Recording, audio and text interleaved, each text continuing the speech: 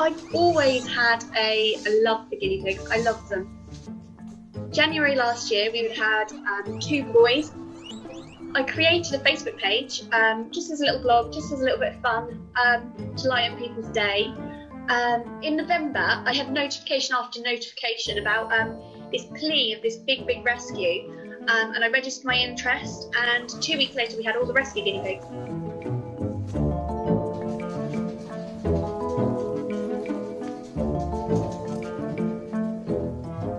They do take a lot of time. Medication and a lot of love and a lot of nutrition, because a lot of it is nutrition based. And then once they're better, they'll start finding their forever homes.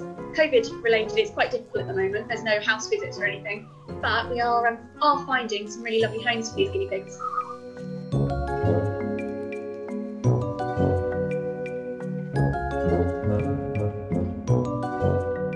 Each and every one of them has a personality.